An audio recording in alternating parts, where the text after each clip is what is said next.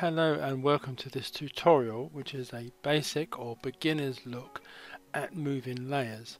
Now this is being done in Affinity Photo, but you could pretty much use this in Affinity Designer and even in the Affinity Publisher beta programs, because they all work along the same basic principles.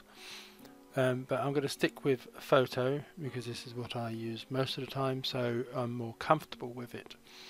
Now I have opened up this document and I've got 3 layers here, and I've just numbered them 1, 2 and 3. I've got absolutely nothing on any of them, mainly because I'm going to zoom in to this area here and not worry about what's happening here, so I don't need to see this, just so that you can see there's difference between 1, 2 and 3. Now when you move a layer up or down, it will obviously affect what happens in this part here, but I'm not worried about that at the moment. But when you move a layer, you can click on the icon and then just hold down the button and drag it up or down depending on where you want to move things to.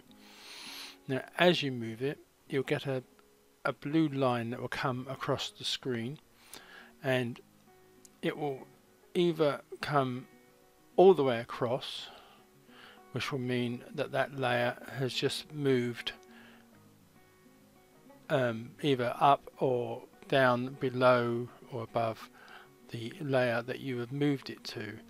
So it's still a layer in its own right and will have an effect on the image obviously, but it will still be a layer in its own right. Now if the blue line only comes as far as the right hand edge of the icon that you're moving it down or up into, it will sort of become a child of the layer that you move it into.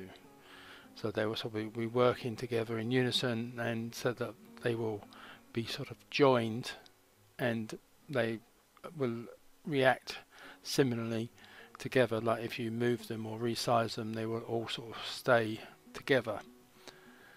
Now if you bring this icon down and you get a very small vertical blue line that goes down the right hand edge of the layer, the icon, you're sort of masking that layer onto the other layer.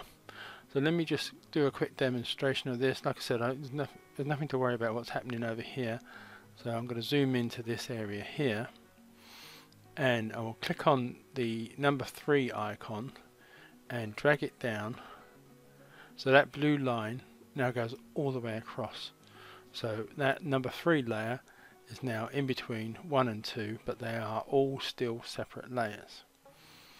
Now if I bring the number 2 layer, so I'll click and highlight on that, click on the icon, drag it down and just bring it down so that that blue line only comes to the edge of the icon, and let go, that number 2 layer is now grouped within the number 3 layer and will have, you know, various effects that you may be looking for, but they are now working together as a sort of single group.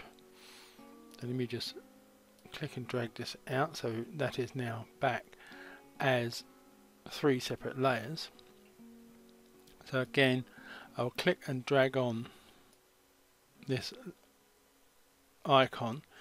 Now this bit is a little bit tricky to do, but you sort of come over to the edge of the icon for the, say, number 2 layer, and you get that little blue vertical line, and that is now masked. It looks very similar to when you make a child, but it is actually masking that particular layer rather than being a child of that particular layer. Let me just click and drag that back to the top. So if I zoom out again now and I come to this image here, which we will now see how those effects and changes will happen on an actual visual representation. So assuming this would be like similar to the 1, 2 and 3 that we had earlier. So I've now got the black background, the white square and the red cross. So what I'm going to do is I'll just click and move the red cross down so I get that blue line going all the way across. So now the white square is the top layer, so the red cross is being hidden by it. If I put this back to the top to where it was, so that is that movement. So now I'm going to make it a child of the white square. So I'll come down till we got that blue line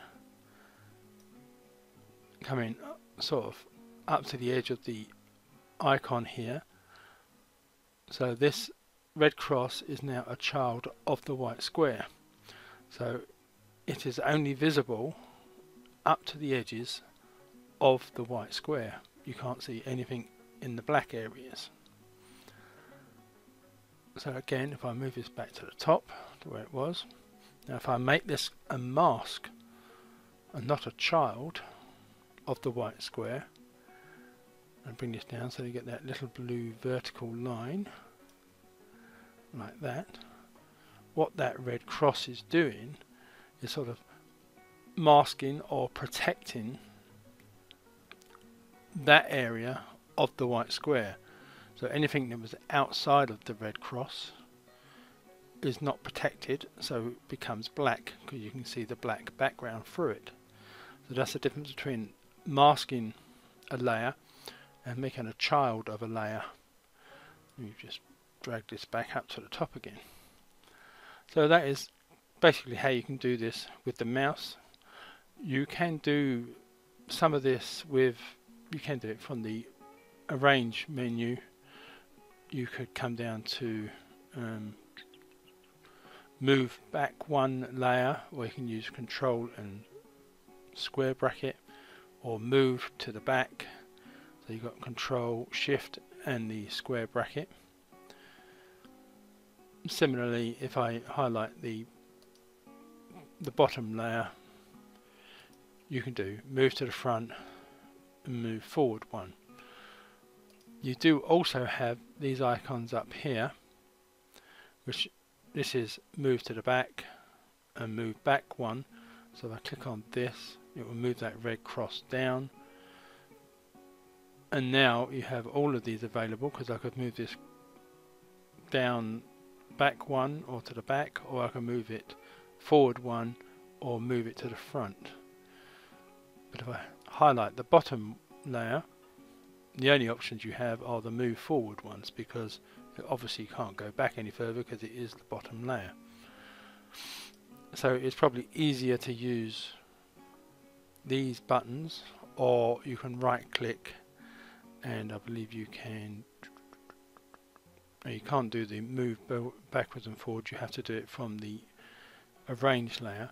But what you can do from this layer when you right click it is to mask to below.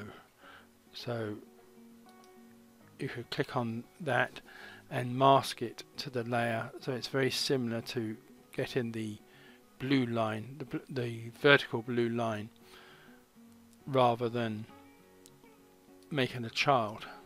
I've yet to find a shortcut to get a layer to make it a child of another layer.